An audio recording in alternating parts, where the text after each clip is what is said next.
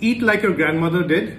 Well, it's not as much of a dietitian's cliche as you think it might be, because think of all these things which we talk about in food writing these days, like eat local, eat seasonal, zero waste, head to tail eating. All of that was there in our food. I'm Kalyan Karmakar, I help you eat better. I'm Bengali, though in Mumbai, and let me tell you about my lunch. So I'm having mache muro diye dal, which is moong dal, roasted moong dal with fish head, katla fish head. So we use the fish head in Bengal in dals. We cook it by itself, sometimes with rice, we put it in vegetables, whatnot. The shark which I'm eating, the green, is called lal shark.